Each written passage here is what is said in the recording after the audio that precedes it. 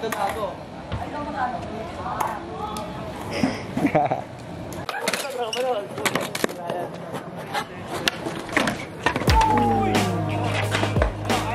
hindi ako nag-skateboard, siguro hindi ko sila makakalala ngayon, yung mga tropa ko ngayon. Hindi na ako huminto, parang tinuloy-tuloy ko na. Uminom ako because everybody else was drinking. Now, when I see these young kids starting to drink and do other drugs, parang, ginagaya lang nila yung akala nilang hula. Kami yung parang lahat mamulat. Aware din lahat na may mga ganitong mangyayari. Which is, aware naman sila, pero lalo na yung sa mga baguhan kasi wala silang idea na yung drugs lang matutulong na maganda eh.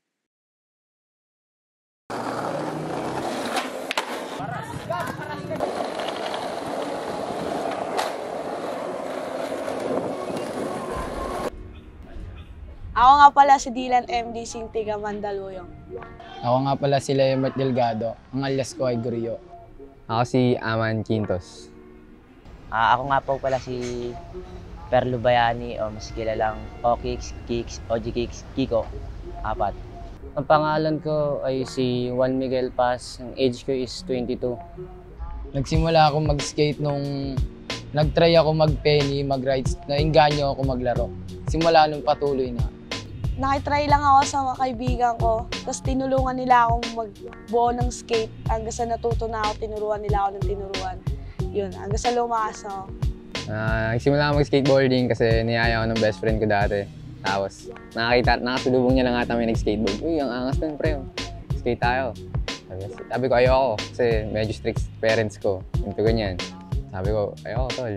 Pero sige. Eventually, napilit. Hindi naman napilit. Na-attract din talaga ako. So, nag-try ako. Bumili akong setup.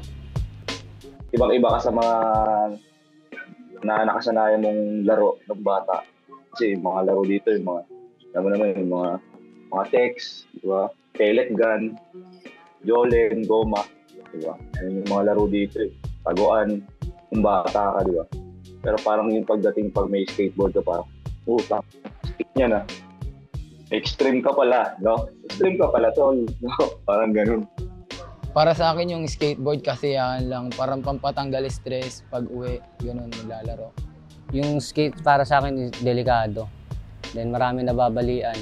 Tsaka hindi pa ako suportado ng family ko. No? Yung simulang nanalo ako ng competition, ayun, doon nila ako sinuporta hanggang sa nagtuloy-tuloy na.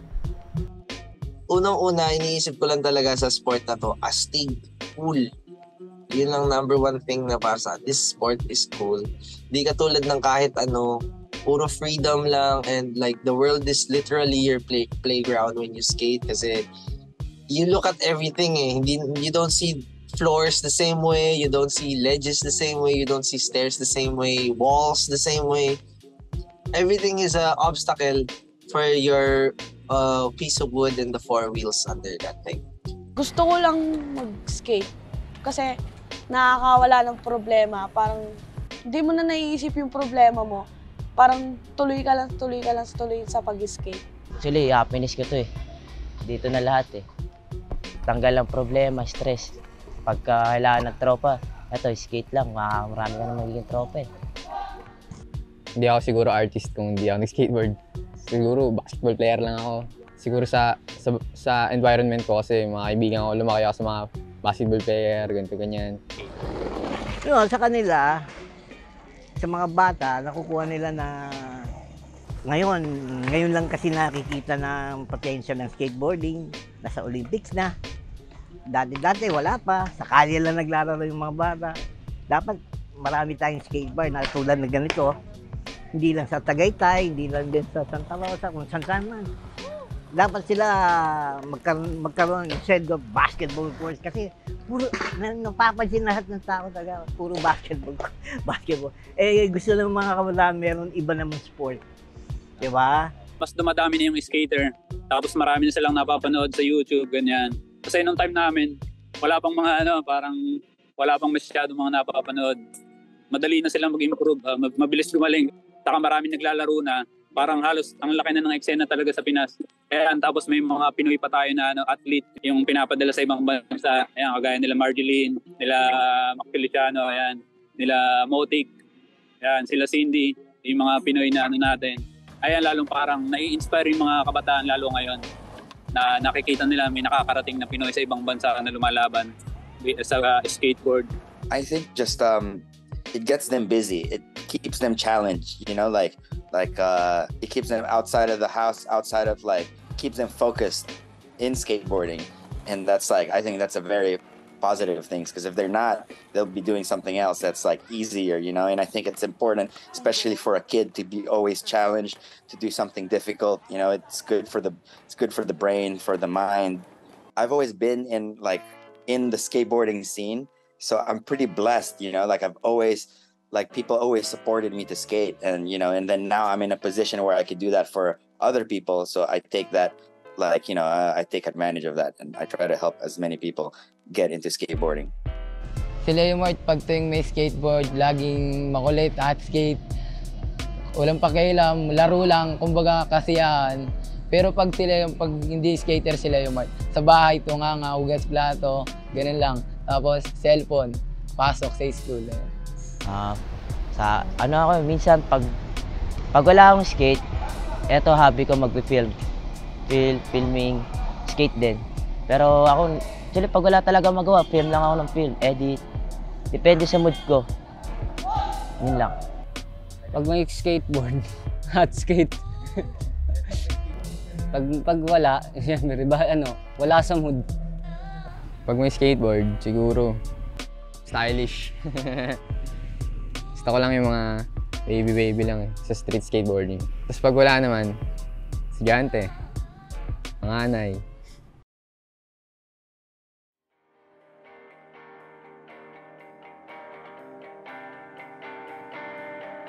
Yung espiritu ng skateboarding is parang marami kang magiging kaibigan.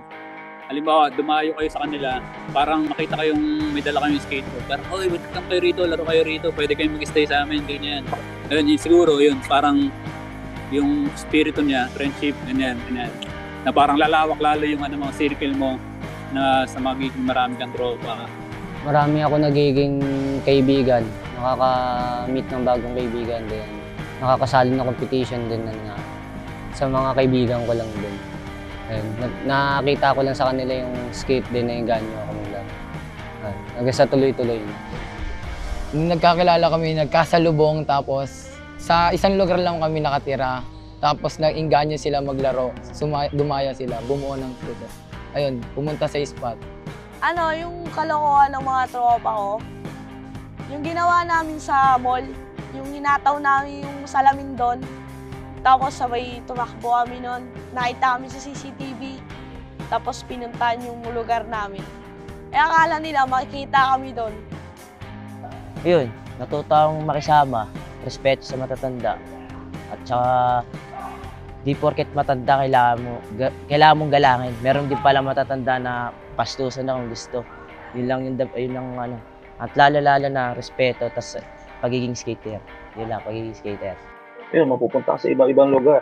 Dami mo makikilala. Mas malalaman mo din yung mga story nila. Kung ganyan, sa knowledge mo, lalawak. Yun yung nangyayari. Marami kang malalaman na ganito pala yung ganito. Buhay sa kalsada. Pakikisama sa ibang tao. Ganun yun. Kumbaga, pag naalala mo sila, babagayan mo rin. Yun. Matututunan mo na naman yun. Tsaka yung mga hindi mawala, yung mga good times yan. Painom ko rin talaga. Siyempre, babagayan mo. Kasi di nawawala yung alak sa spot talaga. Seryoso, yun yung pinaka-the best. Di mawawala yung alak. Birthday ko 18. 18 years old. Doon ako sa spot nagiinom. Sa spot ako nagiinom. Dami na alak nun. Dito kami naglalaro na sa CCP. Kasama ko pa yung mga daddy ko nun, mga dati skater ko nun. Dito rin sila naglalaro. Mga locals dito sa MSP. Nung biniyay ako ng mga kaibigan ko, sila. Kumbaga, siguro pampawala ito ng problema, shot ka muna, tapos ayun na. Paunti-unti, pilit, gano'n. Unang yosi ko nun, sa kaibigan ko lang din nakuha. Pag pinagtitripan nila ako, iniiwasan ko na lang. Ayoko kasi ng gulo. Gusto ko kaibigan lang. Ayoko nung away-away. Sabi nila, subukan ko daw mag-yosi. para angas daw, parang ganun, astig daw. Tapos tinaray ko mag-yosi, di alam ng magulang ko. Marami na nagsasabi sa tatay ko pero di lang ako inaaway ng tatay ko. Siguro wala pa kasi masyadong alam. Tsaka peer pressure. Sige na, okay, try ko ito, mga gusto. Secret lang. Siguro nung mga bago-bago pa, hindi pa nagsisisi, nag-i-enjoy pa, masaya. May bago akong nalaman, may bago akong pwedeng iba't ibang itry kasi pwede bang iba't ibang method, di ba? Sa skate na yun pagka gusto mong pag may nagyayang uminom, iinom ka, hindi mo matatanggihan, iinom ka talaga. Ayun. Marami rin ako nakikita ng mga kaibigan ko. Ayun. Hindi ko na lang sila sinasalihan. Kasi wala naman ako makukuha sa ganung bagay.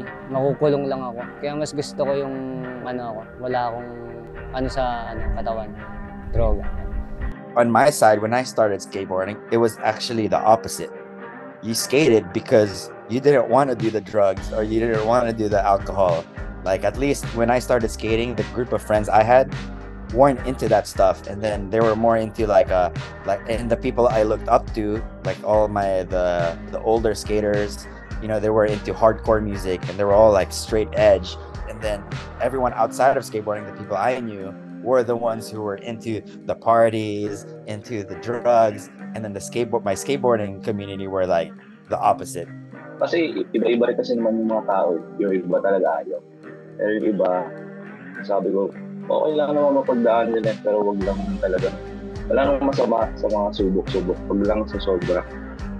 Pero, don't do drugs. Yun lang talaga. Diba? Masama yun. Parang maidudulot na maganda yan. Marami akong kakilala na, alam mo yun, subok lang, pero nakakawa. Kasi hanggang ngayon, nandun pa rin sila. Hindi sila makawala sa comfort zone nila. Gusto mo silang tulungan, pero hindi talagang makawala. Tinitigilan ko daw sila mag-yosi. Tapos ako naman daw, nag-yosi naman daw din ako. Ba't di ko rin daw itigil yung pag-yosi ko? Kasi sabi ko lang sa kanila, tigil-tigilan na nila mag-yosi kasi masisira yung buhay nila, yung kinabukasan nila. Nasa kanila yun Hindi ko naman sila pwedeng sawayan. Nasa kanila yun. Yung iba, baliw na. Talagang di na pupunta mag-i-spot. Chuchoki na lang dun. Yun na lang ginagawa nila. Di na sila naglalaro. Nasa sayo naman Kung anong trip mo. Hayaan ko na lang sila kaysa mapahamak pa ako. Kasi ayoko pong makulong din. Ayoko din siyempre ma-addict. Kaya mas gusto ko yung safe ako, safe yung katawan ko, healthy. Kaya gusto ko silang patigilin. Actually, tinatry ko talaga silang sober up, i-clean. Pero may napagod lang ako. Like, wala talaga akong magawa. So, iniwan ko na lang. Bahala na kayo. Ako na lang. Sayang energy.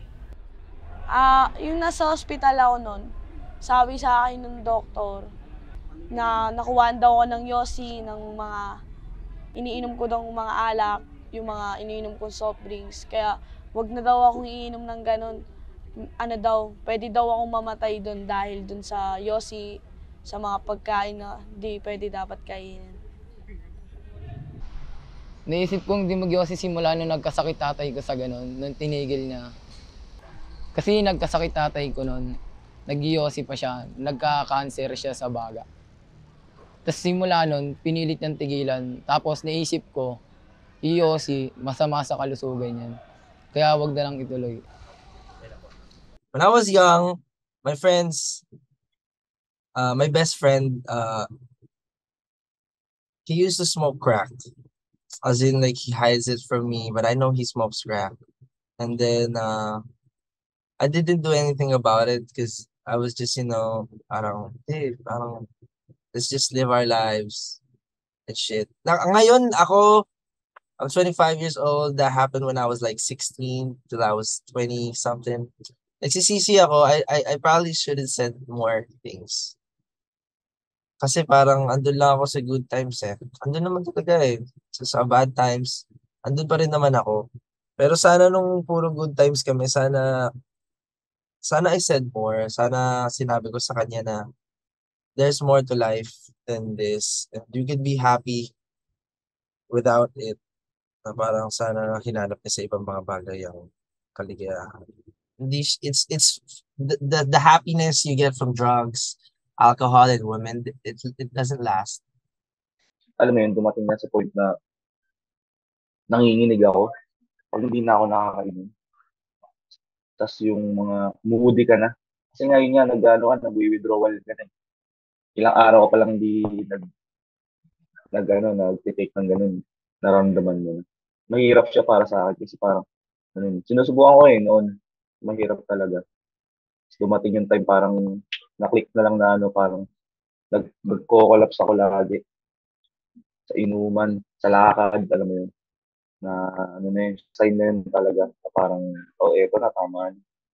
Tatlo ko na-realize, di ba? Na too much na, sobra na. Kasi ang daming mga bagay na hindi ko rin nagagawa. Mas ginusto ko lang, mas pinili ko lang buhay na meron ako ngayon.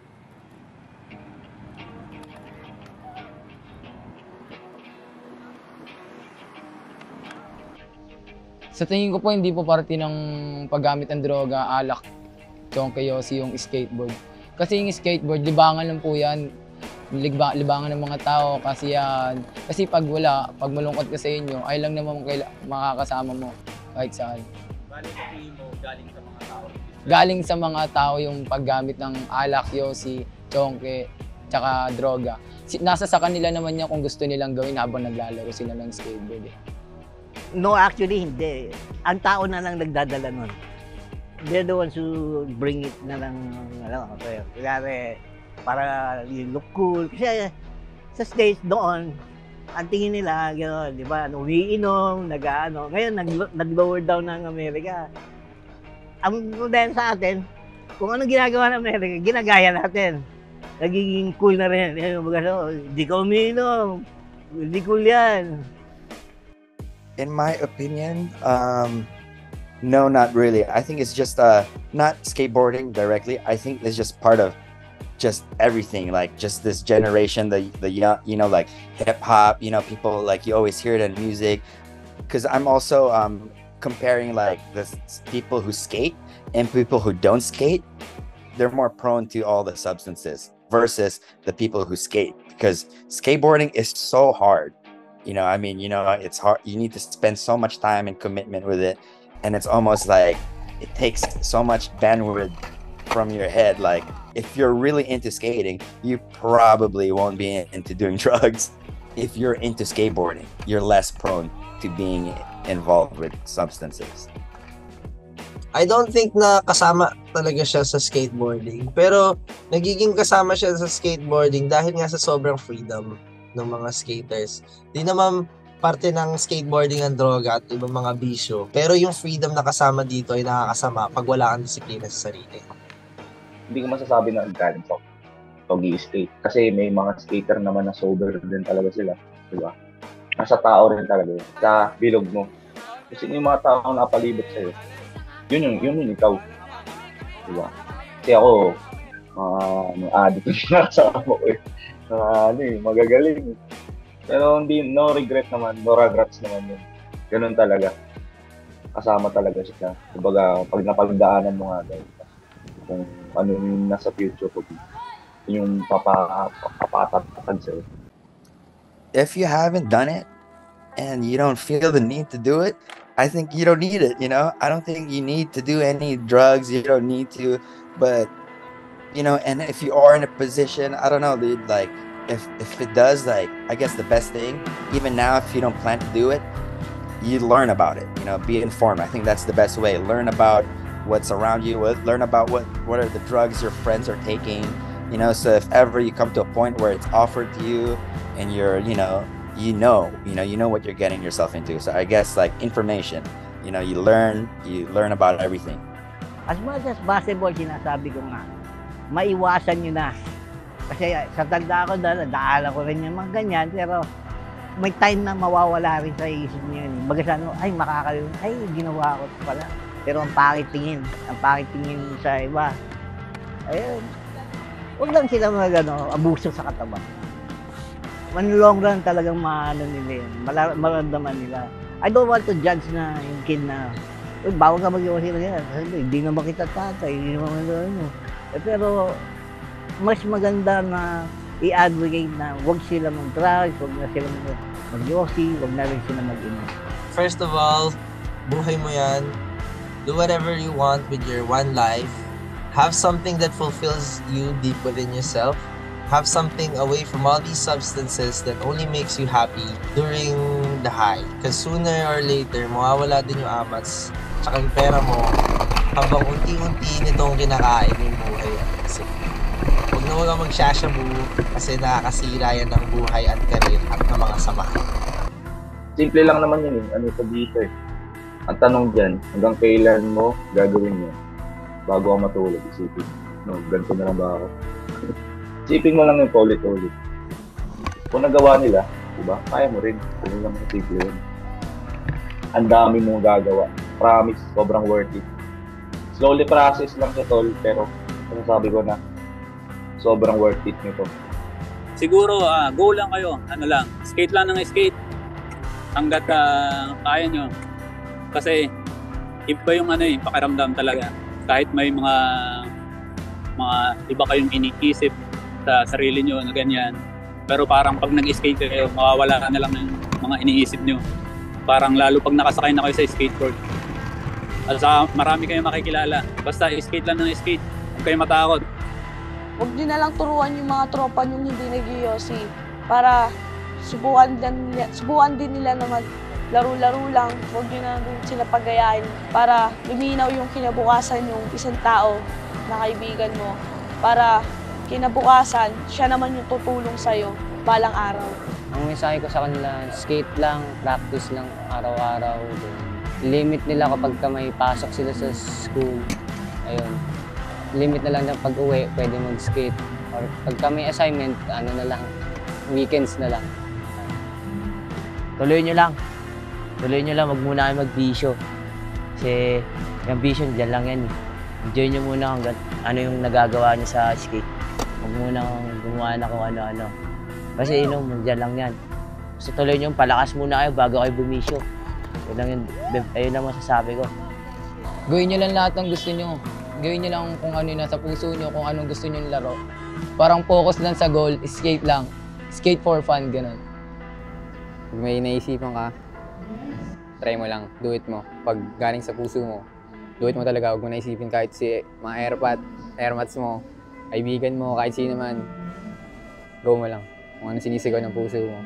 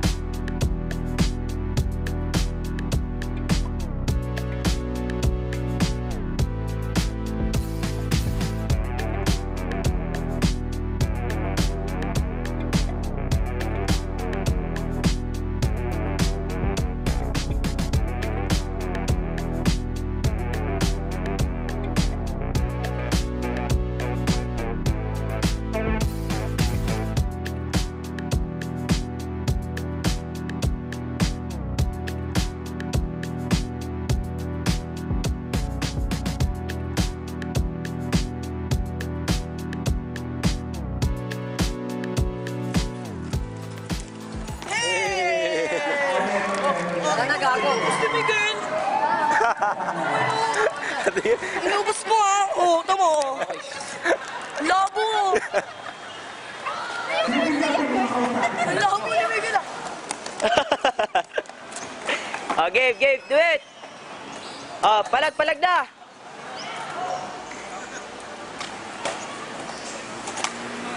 Yeah! Do it!